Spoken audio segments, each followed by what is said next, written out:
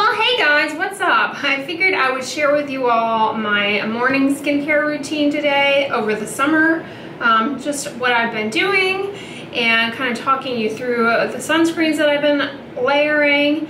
As you know, I've been using tretinoin at night now since the beginning of January. I've been using it nightly. I put it on at night. Later on this week, I'll share with you guys a nighttime skincare routine for the summer. It's slightly different than what I showed my last skincare routine just because it's really hot and humid here. So stay tuned for that. I know you all have been wanting to know some updates on how my tretinoin journey is going. So here I am. It is my morning and I just woke up, so haven't had my coffee yet. This is what I look like first thing in the morning. You can compare my face now to how it looked first thing in the morning several months ago, and you maybe, I don't know if you can see a difference between then and now as far as if the tretinoin is doing anything. But personally, I do see benefits. I feel as though my skin is firmer, and I see some fading of baseline hyperpigmentation, and I'm really seeing some good effects. I had a slight amount of peeling in the beginning, and that has completely subsided. So the majority of my morning skincare routine and daily skincare focuses, as always, on sun protection largely. And as always, nothing's changed. I always start my morning off with a little bit of BHA in a face wash form to oil-prone areas of my T-zone, around my nose and chin. And this is really just to make use of the salicylic acid. I don't use this for cleansing or anything like that. It helps with oil control, which is really helpful this time of year in Houston. It's very humid. So this has been really helpful. Salicylic acid, if you missed my BHA video, focuses in the oil-bearing glands and helps to control oil production. So I just use cool water, and I put it on the coldest setting. The pipes are actually heat up here, and so it comes out kind of lukewarm. So I never use extremes of temperature on my face, and I would advise you not to either. Don't cook your face, you're not a shrimp. But anyways, I'm just gonna do that. And I like to use the BHA in a face wash the morning after I use tretinoin. All the studies with tretinoin suggest that tretinoin should not be used alongside benzoyl peroxide, like in the same skincare routine, because the benzoyl peroxide can oxidize the tretinoin and compromise its efficacy. It also increases irritation.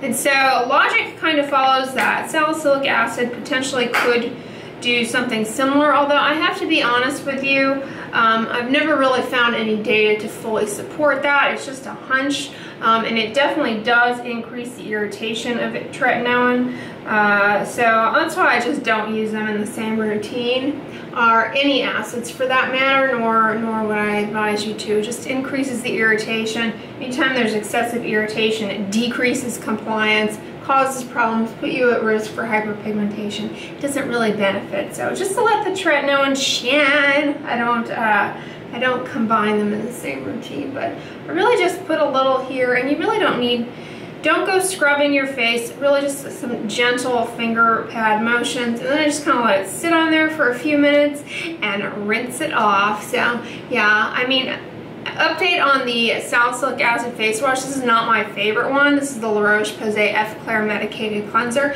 It also has a little bit of their proprietary LHA, which can theoretically exfoliate, one cell at a time. Although it is their sort of proprietary salicylic acid derivative. So who knows? All the studies were done by L'Oreal, we shall see. But this isn't my favorite BHA face wash. My favorite one is the Zapsit one. That one is fragrance free. This one has menthol in it, which for people with sensitive skin is not great. It tingles. They put it in there to make you think that it's doing something, and it's not a great ingredient in a face wash. But otherwise, it's fine. I will continue to use it. It's taken me a while to make my way through it, and once it's done, and I'm going to go back to Zapsit. That's my preferred 2% BHA face wash. But anyways, I'm just going to rinse this off. Alright, now I just rinsed off the BHA. My face is a little bit damp. It's not soaking wet, but you all know I never towel dry my face or, you know, dry my face. And the reason is, after you cleanse the skin, the water on the skin is evaporating and causing transepidermal water loss that leads to dryness of the skin. So you really want to put your moisturizer, and if it's in the morning, choose a moisturizing sunscreen. You really want to start putting that on right away. Even if it is a sunscreen that should go on a dry face, just go ahead and get a layer on, mostly for the moisturizer property. I'll tell you about the sunscreen I'm using in a minute, but I just kind of put a little thin base layer on here before I start actually layering up my sunscreen. I am using, I reviewed for you all a while back, the Altruist SPF 50. This is a chemical sunscreen that's very affordable, formulated by a British dermatologist. A portion of the proceeds go to a charity. No, they don't sponsor me or no, I exist. I just really love this sunscreen. I mentioned it as a good sunscreen for dry skin, but it's really a good sunscreen for oily skin. It's wonderful for sensitive skin. The filters, the chemical filters in this are phenomenal. I'll talk a little bit about them in a minute. You can see it goes around my eyes without any problem. And so I'm putting it on just like a little base layer here first to a damp-ish face. And then I'm going to get serious. You know, everyone always talks about how much sunscreen you should apply. People have come up with this arbitrary quarter of a teaspoon, but recent studies have actually shown the more time, the longer the amount of time, the duration that you spend putting it on, the more likely you are to get to the 2 milligrams per centimeter square that are required to reach the SPF on the bottle. So that's a little tip. I never like weigh out my sunscreen and like measure it out in a spoon. I just kind of eyeball it and make sure I get it everywhere. And I try not to rub too much because I don't want to just rub it off. It's counterproductive. But I actually kind of like to go dotting it on my face in all of the target areas, making sure I get it near my preauricular cheek, on my upper lip, my chin. These are all the surface of my face, my neck. Later I'll go back and get my ears, and my upper chest, and the back of my neck. I wear sun protective clothing on my body, long sleeves. I have my upper chest covered, so I don't spend a lot of time generally putting sunscreen on my body. I mostly put it on my face. So yeah.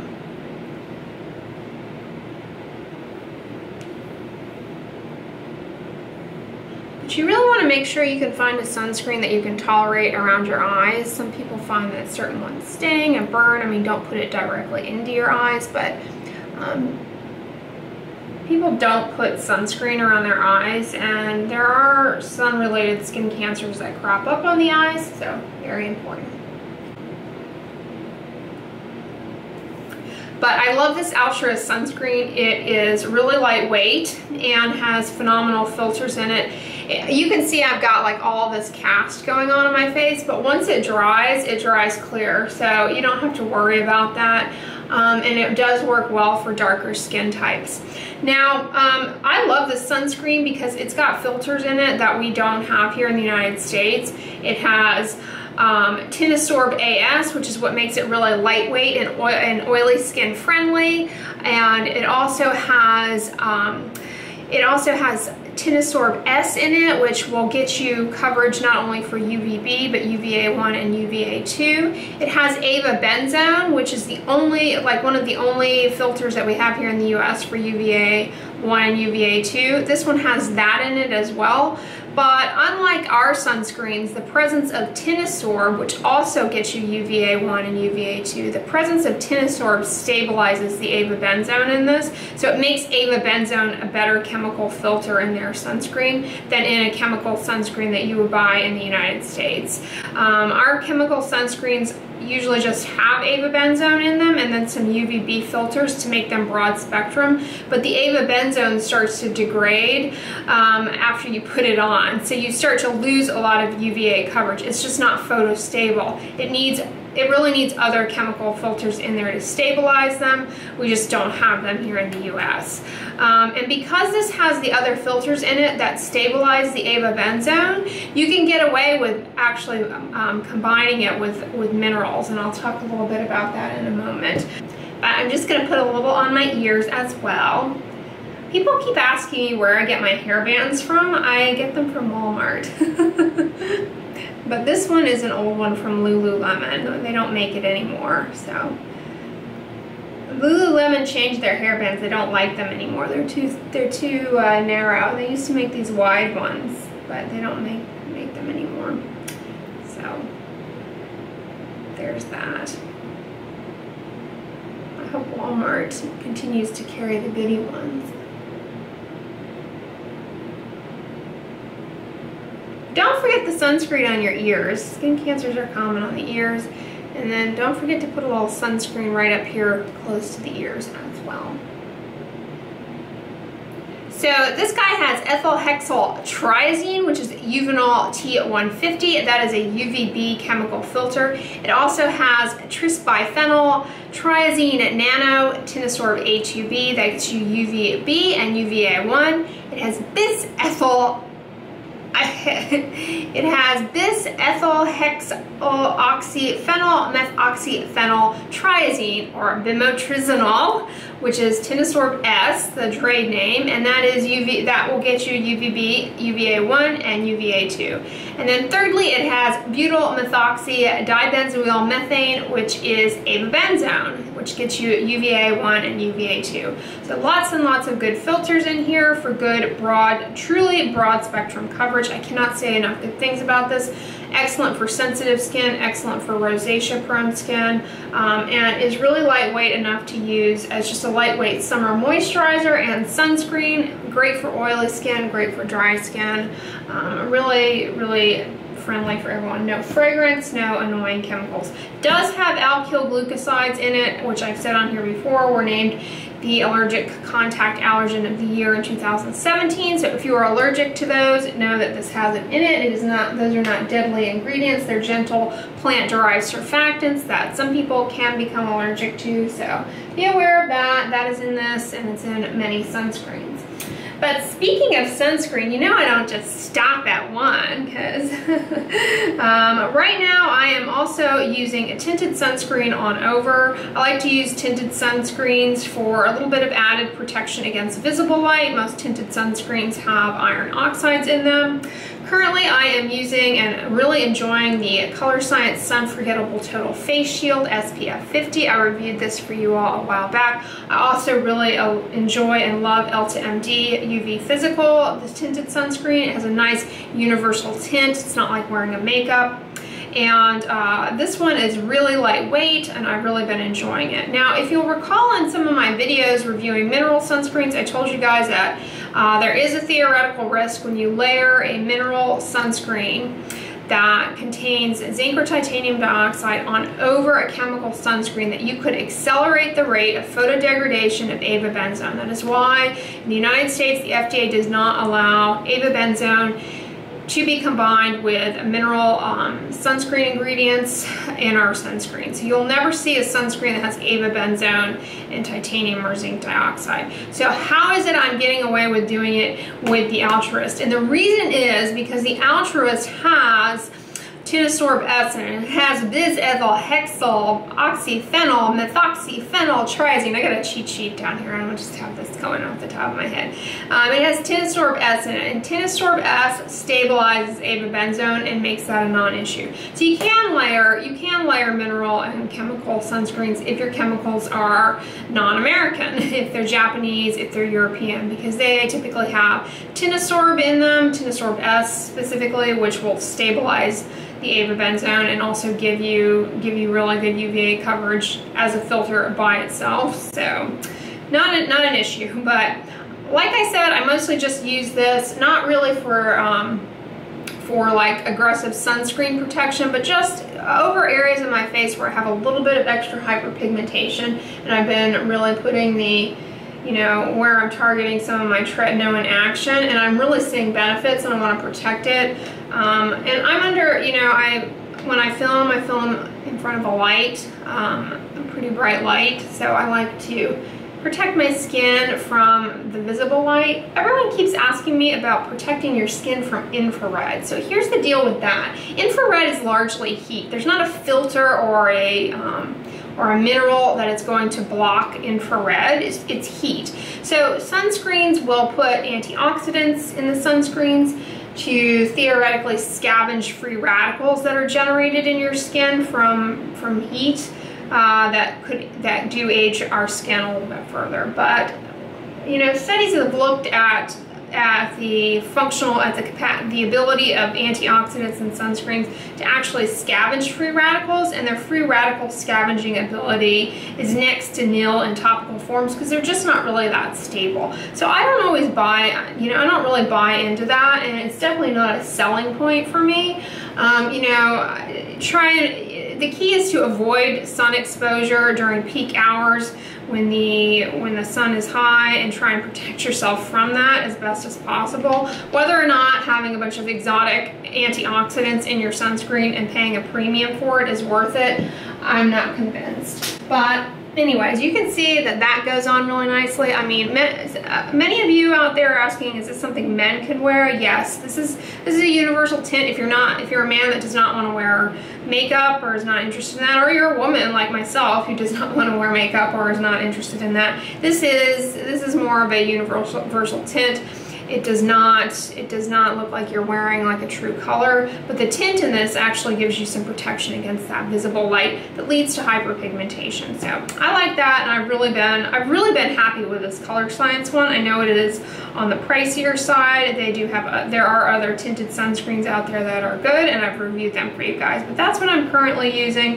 And I'm also continuing to use and have repurchased their Total Eye Renewal 3-in-1. This is SPF 35. I call it a tinted sunscreen touch-up stick. It's just a little bit of tinted sunscreen that you can carry with you, and I mostly use this throughout the day as like a touch-up under my eyes into these areas, so that I just keep perpetuating a little bit more of that iron oxide. I put it on throughout the day. Throughout the day, I'll take this with me and reapply this every 2 hours while I'm outdoors. I'll at least put this on 3 times a day, regardless of what I'm doing. Even if I'm just staying indoors all day, I still put this on at least 3 times a day. And after I put it on, I touch up the iron oxide component here and there with this. So I've really been enjoying that as my morning and throughout the day skincare routine. But yeah.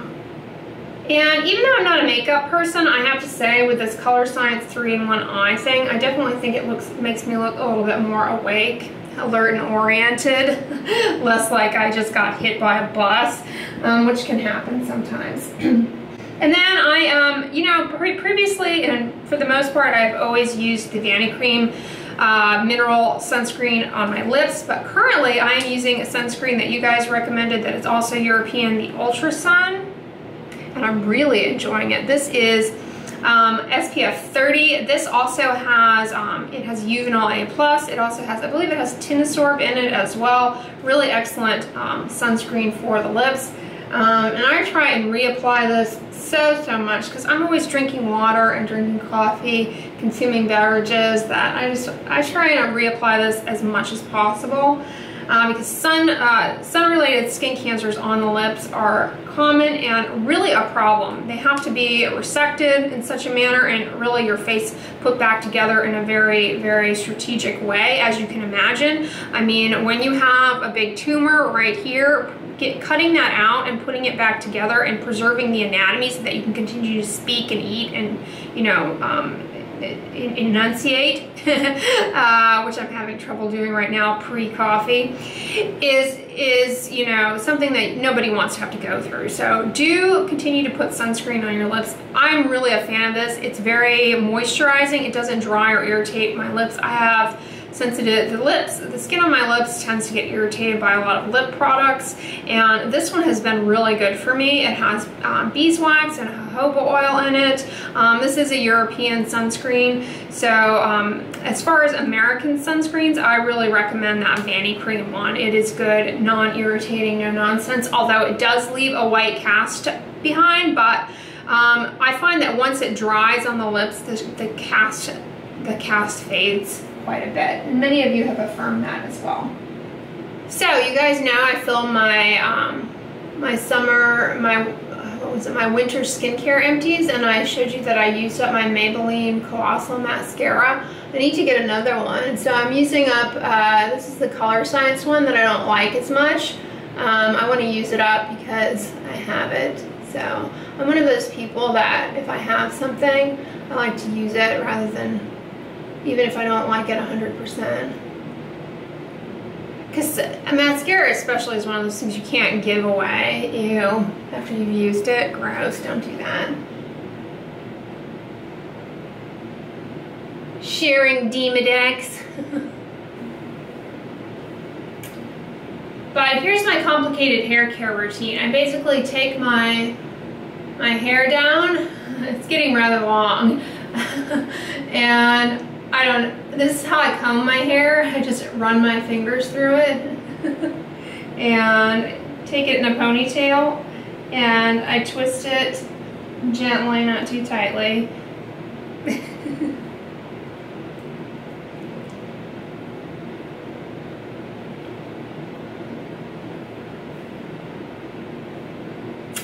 And I've been using these hair bands that I get at Walmart. They're from the brand Goody. I'll see if I can find them online, but I like them. They stay in place. They're nice and wide. And it creates the illusion of effort. But yeah, that's basically my morning skincare routine. So I've really been enjoying this Altruist sunscreen. Again, they don't sponsor me or know I exist. I would love to sponsor them. I think they're phenomenal. Fragrance-free. Really great for everybody. Really enjoying them. You can get them if you're in the United States. You can buy them on Amazon UK, and they will deliver to the US. Totally worth it. They also make a large pump of this. I am really a fan of this sunscreen. This and Elta MD UV Clear. Elta MD UV Clear is the American sunscreen that I recommend for, particularly for the summer months. It's nice and lightweight, but it's also moisturizing enough, in my opinion, that if you have a little bit of dry skin, it will be good for you.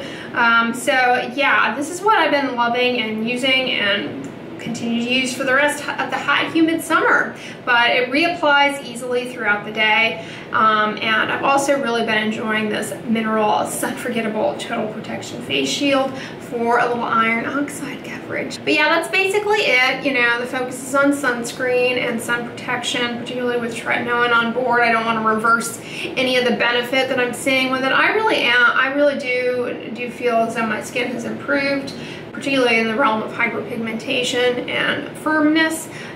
So comment below on if you think you see a difference. But anyways, guys, I hope this routine was helpful and answering some of your questions. If you liked it, give it a thumbs up, share it with your friends, and as always, don't forget, sunscreen and subscribe. I'll talk to you guys tomorrow. Bye.